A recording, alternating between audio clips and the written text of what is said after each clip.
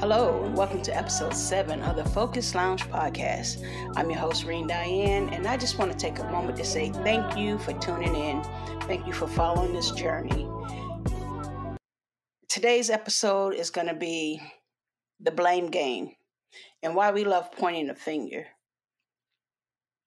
I want to start with what does it really mean to play the blame game? To me, the blame game is, like when we have a tendency to not take responsibility for ourselves. A lot of times we will, pretty much, if we're dealing with a particular situation or problem, instead of taking personal accountability for it, we will allow somebody else to take the fall for us. And a lot of times, there's some kind of psychological reason behind that. And sometimes the reasoning behind that is just simply the fact that we don't want to face our flaws or mistakes. Or perhaps we don't want to look bad, And we'll explore a little bit deeper. But one of the first things that I want to start out with that took place in time, and it's an example that's been around for centuries, and probably the very first blame game that took place. And you probably already know the story of Adam and Eve.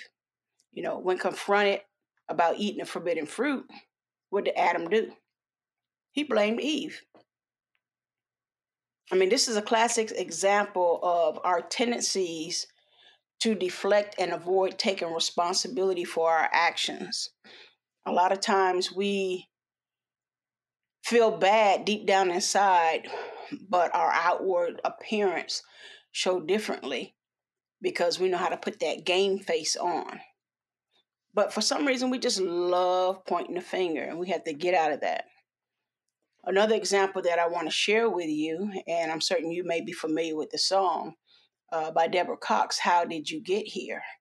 And during that song, even though it's about love and guarding your heart, and throughout her lyrics, it's like, how did you get here? You're not supposed to be here, because she tried that love thing for the last time. And she talked about her heart saying no, no, and things of that nature. But I want us to flip that song to how did you get here? How did you get to your situation? What is your you? A lot of times we find ourselves in a place and we know how it came about, but we are in a place of denial, if you will. And so what I want to share with you is that sometimes we have a hard time admitting our faults. And maybe you deal with the same situation that I'm speaking of. Do you point your finger rather than accepting the blame or taking responsibility for your actions? I'm going to go back to Deborah Cox's song. And like I said, we're going to look at our you. How did you get to the place that you are in life? Especially if you're in an unhappy place. For myself, I'm guilty. And one thing that I share on here is my own story, my own experience. During the time of my marriage, I became very unhappy and I wanted out of the situation. Some people say what you don't know can't hurt you, but that's a lie. Because had I known what I was doing would put me in a position that I'm in now, I would have never done it. And what I mean by that is I wanted to become less attractive to my spouse because I just didn't want to be there anymore. Because how I got there was allowing other people to get in my head, if you will. And what I mean by that, looking at your age, you're getting older, you're going to be by yourself, this, that, and the third. But I was happy by myself. And it's okay to be by yourself. But I was letting things get in the way, those words. At one time in my life, I used to worry too much about what people think. And so my point of trying to become less attractive, I decided that I was going to put on weight, not knowing that it was detrimental to my health. Why? Because I became obese. I became stressed out. And these things led to my type 2 diabetes, hypertension, and my depression that I was dealing with at the time. And that's the reason why I'm saying my ignorance is leading me to empowerment, if you will. I don't want other people making these same mistakes. So is this something that you should take as far as my words of advice and follow it for your own medical means? No, it's just my testimony, my story. And it's just something that is educational, if you will. But the point is that we have to be careful of the things that we are doing to ourselves. We're causing the harm to our own bodies. I had no idea where type 2 diabetes came from. I didn't even think it would touch me. Why? Because of the simple fact that it didn't run in my family. Not my immediate family that I'm aware of. Everything is not a genetic. Some things we bring on ourselves. So I started pointing the finger at, I got here because I was unhappy in my marriage. Even if I was unhappy in my marriage, there was a solution to the problem. What is that solution? Get a divorce.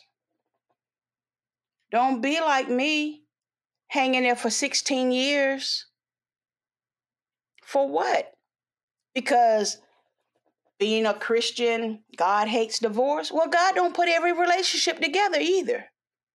See, when we are too busy worrying about what people think, we begin to stress ourselves out, and we begin to end up getting caught up into things that we do not want a part of our lives. So I am now on this 12-week challenge. It's a journey for myself because it can be reversed. Type 2 diabetes can be reversed. This hypertension can be reversed. Why? Or how? Because all I have to do is take the proper measures that will reverse it. Creating a healthy lifestyle for myself. Eating the right foods. Stop worrying so much. If you can agree with that, drop a heart down there. Stop worrying so much. We worry ourselves to death. But we have to take accountability for our actions. I can't point the finger at nobody else. And there's a saying that when you're pointing your finger at somebody, look, your thumb is pointing right back at you. I'm taking the blame for where I'm at. Why? Because I didn't have to open my mouth and eat that food. Lack of sleep. I'm going to tell you, I did not know how important sleep was. If you don't get the right amount of sleep, it's going to kill us. We got to get our rest.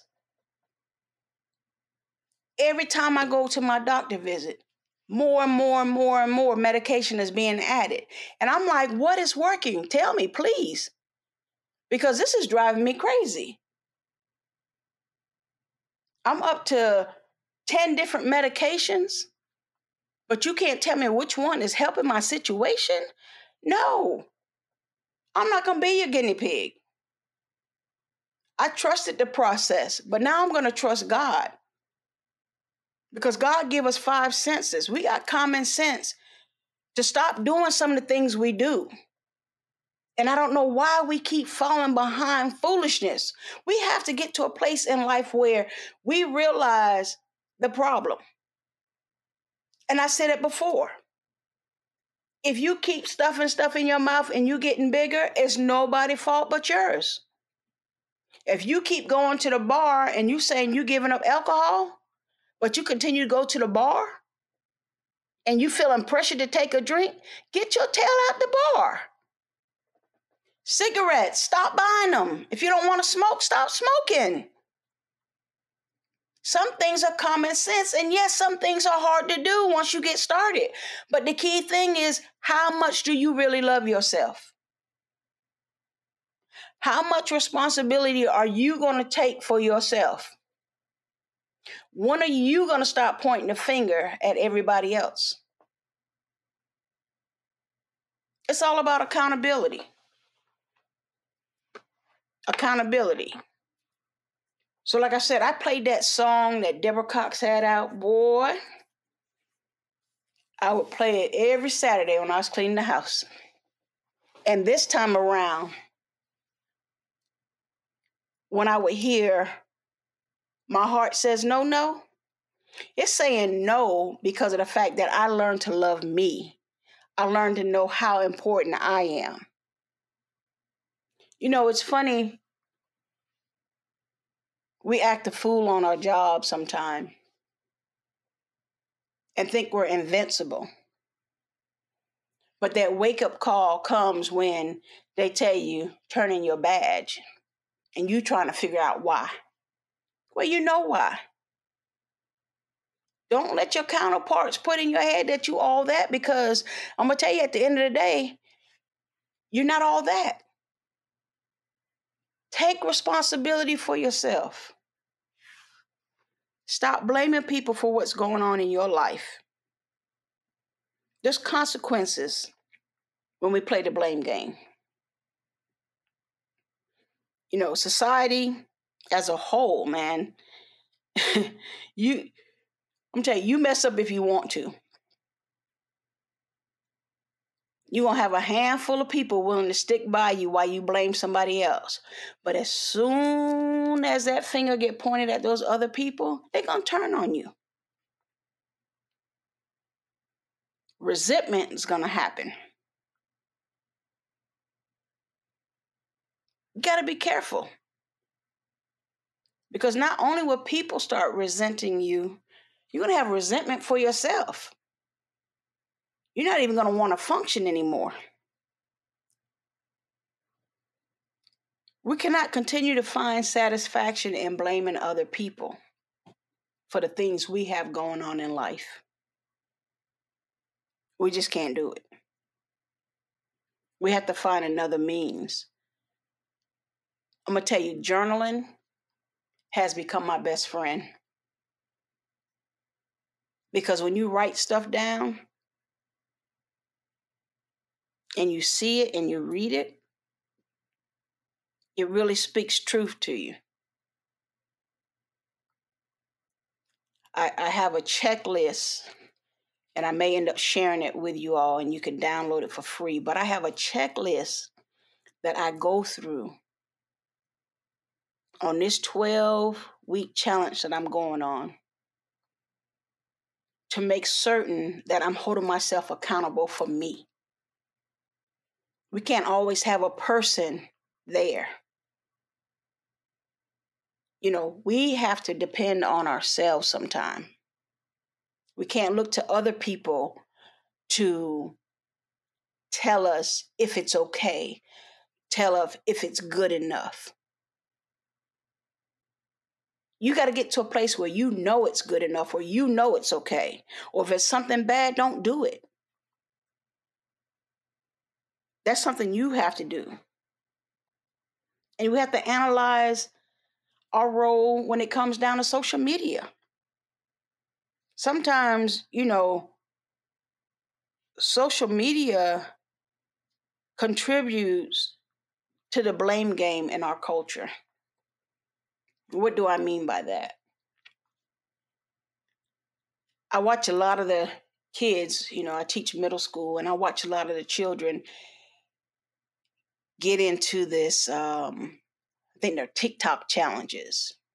One of them, I think it was eating hot chips or what have you.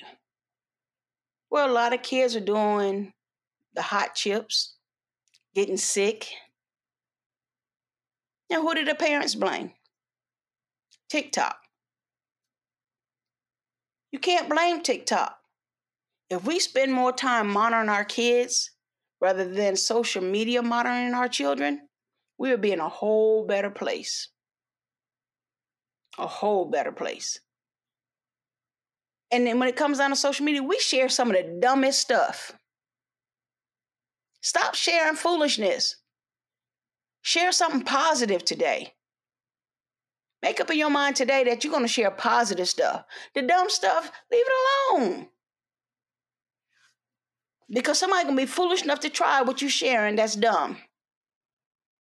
Leave it alone. But we have to look at different strategies that can help us break this blame game mentality. I mean, we have to look at, self-reflection and start taking action. Like I said, let people that we talk to, if they happen to see something in us and they say something, let's not get mad at people. Let's go back and examine ourselves. Have that one-on-one with yourself. Even if it means talking to you, self. How did you get here? And write it down. Analyze your situation. I'm going to share another real cute situation when my daughter Jessica and my niece Jade, I think they were maybe 3 and 4. We had went on this little picnic, and Jade, my niece, had knocked over the drink. So I saw who did it. And I'm sharing this story because I just want you to see how young of an age that pointing the finger and the blame game begins. So the drink spills over on the picnic blanket. And I said, "Who spilled that drink?" Immediately, my niece pointed and said, "Jessica?" And Jessica sat there and said, like, you're not blaming me for this. And then I asked the question again. I said, "Who spilled this drink?" She pointed again, "Jessica?" And Jessica was like, "Nah, not me. I didn't do this." So I challenged the situation in a way to see, are you blaming Jessica because you're scared you're going to get in trouble? So the third time that I asked, "Who spilled the drink? You're not going to get in trouble," she admitted to it. And I'm saying that to say sometimes we got to be careful of, and I'm not saying my niece had fear in her from anybody, don't get me wrong. But what I'm saying is we got to be careful of how we communicate with our children. And the reason being is because they're not going to own up to stuff. Because you can't whoop a child out of line. You have to train them up.